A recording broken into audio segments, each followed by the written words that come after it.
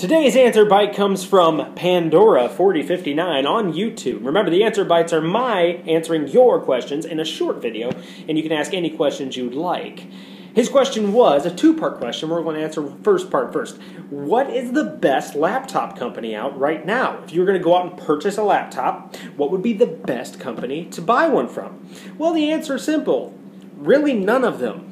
It used to be that a couple of companies, whether it be Dell or Gateway or Intel, they just always made great across-the-board laptops. Unfortunately, because the laptop market and the desktop PC market are struggling right now, and they have been struggling for years, that has changed dramatically.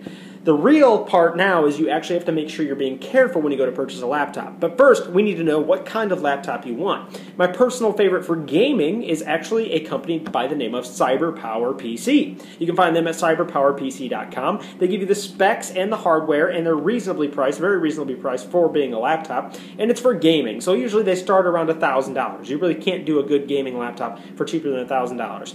Other than for gaming, for standard laptops, I usually recommend you go with an Intel-based laptop right now, especially for business or productivity use.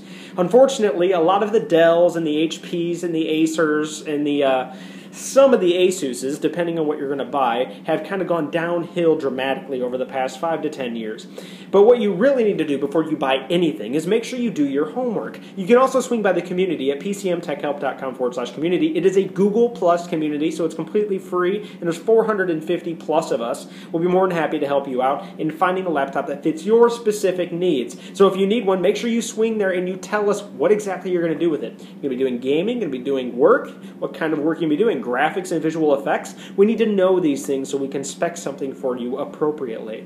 I will get to the second part of your question in the next answer, but this was the answer bite for today. Thanks for stopping by. Make sure you subscribe. I hope you enjoy these videos because I enjoy doing them, and make sure you stay tuned. I look forward to seeing you in the next one.